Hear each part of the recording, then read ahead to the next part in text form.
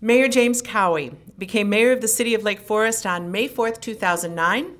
Prior to taking office, he was the 4th Ward Alderman for 6 years, from May of 2000 to May of 2006, and during this time he served as the chairman of Public Works Committee and as a member of the Finance Committee. As alderman, he also served on a number of ad hoc committees, including the Water Plant Committee, Route 60 Planning and Acquisitions, Municipal Services, Sewer Improvement, and Streetlight Committees. He continued his commitment to public service when his term as alderman ended by serving as chairman of the Ad Hoc Environmental Policy Advisory Committee. He's president of Land and Lakes, an Illinois-based real estate, construction, and environmental services firm, and with his wife Lisa have 3 children. They have been active members of the Lake Forest community for over 14 years. Mayor Jim Cowhey.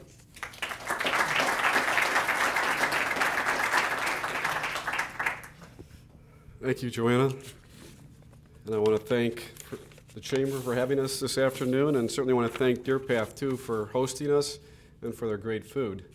It certainly helps to get people here when you have good food. But I want to talk about, obviously, the things that are happening in Lake Forest, and my focus is going to be kind of more on the downtown and some of the bigger issues that we're working on right now. First, we held a strategic planning session here last May. Last one was probably about 7 years ago, and we had a group of obviously the city council, city staff, and then a number of the major contributors and organizations within the city. And we hope to have another meeting here, trying to get through the summer and get everyone back together again. And then we'll come out with our published plan, what we think is our new strategic initiatives going forward, probably early this fall. So that's another major initiative. The next one is certainly Northwestern Lake Forest Hospital. As you're all aware, I know there's some individuals here from the hospital this afternoon. I know the president couldn't be here, but certainly that's a big expansion that's going to happen in Lake Forest. This is just the beginning stages. It's been through the Plan Commission. It's been through first reading of the City Council, and I know they'll be coming back soon for a second reading. And I know that's a long process. I think a lot of the public doesn't quite understand that they have to get through not only the Lake Forest process, which certainly we're working with them, and I think that'll go well. Then they have to go to the state and get their needs certificate, and then obviously come back and go through all the building and construction. So this is going to be probably, my understanding, probably a 4 or 5 year process yet, but it's going to be a huge expansion. I know the Lake Forest Northwestern is going to spend probably $300 to $400 million on that property, and it's going to be a first-class facility. So we're very excited about Northwestern's commitment to the community, and that's going to be a great plus for us. Another initiative that we've been working on for the last 3 years is our Amtrak stop on the West Side train station. This is something we've been working on for about 3 years now. And the good news is we have all our funds for a pedestrian underpass. That was one of the key pieces that we need in order to get Amtrak to stop. That's the good news. The hard part is to get all the railroads together and to get them to agree on changing schedules. And we've had a number of very good consultants working on this, but to get 4 or 5 major railroads together and just change a minute or two on a schedule has been quite a process. We're down to our last sign-off right now. We're hoping to get that soon, and if we can do that, we'll have Amtrak actually stop. This will be the only stop in Lake County, and our hope there is certainly that that'll open up a lot of opportunities for folks both living in Wisconsin and Chicago to come up here and to work on either downtown Lake Forest or certainly on all the Route 60 corporations. So. And the other good news is you can get up to the airport in Wisconsin and Milwaukee probably within 45 minutes and hop on a plane from up there as well. So we're very excited about that, and we're hoping to continue to get that moving. The underpass is probably about a year plus away yet, but it's moving forward.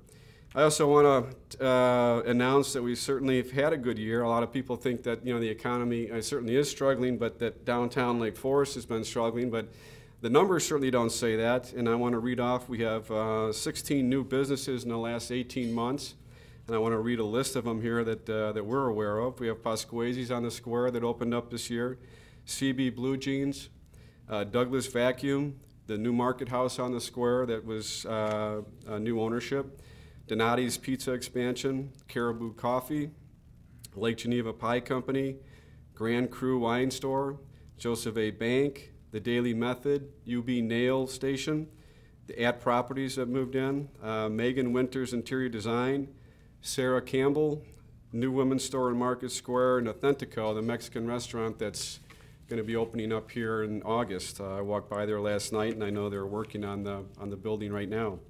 So there is activity, and we're happy to announce that, and I certainly want to thank Susan Kelsey. She's worked very hard to try to get new folks in town, and I know there's also a lot more that we can't talk about yet that I've been privy to, but we're working on to get into Lake Forest. And so it is vibrant, and we're moving ahead. Some of the other initiatives that we're working on is certainly the East Lake Forest train station that should be 100% occupied by the end of the year with 2 more new businesses. And then, of course, many of you are aware and thankfully attend the farmers market on Saturdays. We've gone through 3 Saturdays. We've got 15 more to go. So that's been a nice success for the downtown, and to get people in here on the weekends as well. And I also want to thank some of the initiatives. We've been working with Lake Forest College for quite a while. We have some of their interns here. I know we have 2 of them here today that are attending the luncheon that are helping us both on promoting our businesses into downtown Lake Forest and other initiatives. But they have a number of them here. They have is Lake Forest College Garden participates in the farmer market. We have official representative attends the city council meetings. We have a new welcome back beach party. Sounds like a lot of fun, August 28th. So is that only for Lake College residents? Oh, well, okay. Back to school days of our retail promotion on July 28th. We have a new Live, Work, Play app promotion by the Lake Forest College chapter of the American Marketing Association. And we have 5 interns working this summer at City Hall on various projects such as identifying customer zip codes, assisting with new business incubator, creating a Sylvia Shaw Jetson walking tour, and taping the Inside Lake Forest videos. So we're happy to have you guys aboard. Thank you. And also, as Christine talked about Lake Bluff, I want to talk about a little bit about our financial outlook. Obviously, Lake Forest, as you know, is a pretty conservative community as far as financially. We have been AAA rated and bonded basically forever. We will continue to do that. I know I was sat down when I first became mayor by the living past mayors, and there were 11 at that time. And the first thing they grilled me on is make sure you keep your AAA bond rating. So that is instilled in every mayor that walks into this town, and I'm sure that we will continue to do that. But our budget looks good. We actually are running a surplus. We did a reorganization with our city employees over the last 2 years. We had approximately, I think it was about 25, Bob, at this point now that have opted to retire early. Certainly that has helped us save a lot in our pensions. We're probably going to save in the area of around $600,000+ a year on the pension liability alone going forward. So that's a nice savings and surplus for the community.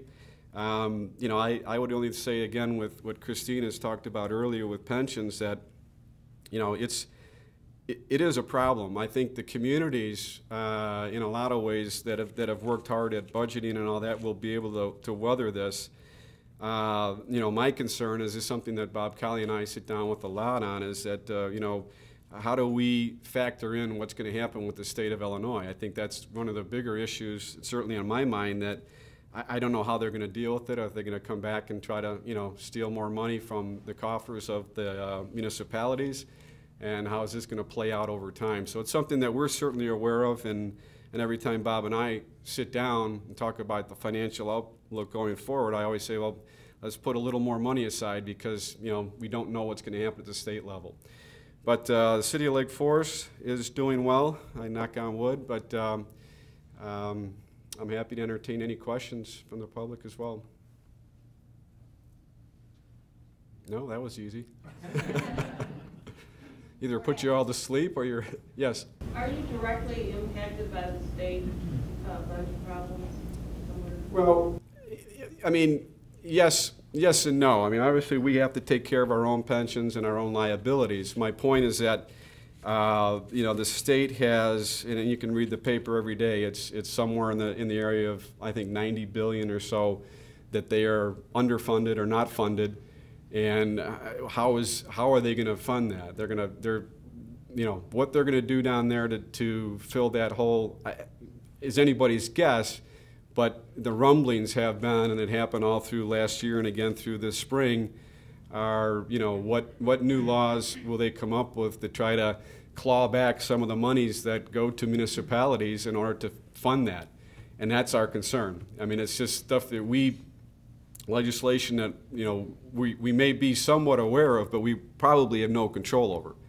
And that's the issue that I think we need to be really aware of and concerned about. Yes? Can I water my lawn while I go home? Well, you can if it's an odd, even day and it's between 10 and 8. You know, that's a good question on the whole watering plan. Our plant in Lake Forest, we own and operate, is a smaller plant.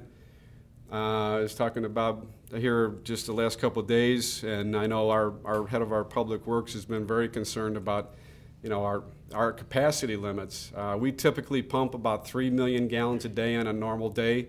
We've been pumping 12 to 14 million gallons, and typically this is folks that have automatic sprinkler systems, and a lot of it goes to people go out of town, especially last week. There were a lot of people out of town because of the holiday in the middle of the week. They took the week off, and you drive around town and you see a lot of these systems on because, you know, they're not home to operate them or regulate them. But it is a problem that, you know, our main concern is not that, you know, we certainly don't mind selling that water because it's a benefit to the coffers of the city, but we worry about if we can't get enough capacity back during the middle of the day to fill up the water tower. And then the water tower is where your pressure comes from, and then we worry about pipe breakage and stuff like that. So yes, you can. We're back to the ban. The full ban is off, but we're back to odd even days, and I believe it's 10 a.m. to 8 p.m. You cannot water, but again, certainly the best time to water in this heat is at night anyway, so turn them on at night, and we're hoping that we get some rain soon. Any other questions? No? Well, thank you. Thank you so much. Thank you all. Have a wonderful day, and we hope that we'll see you at another chamber event soon.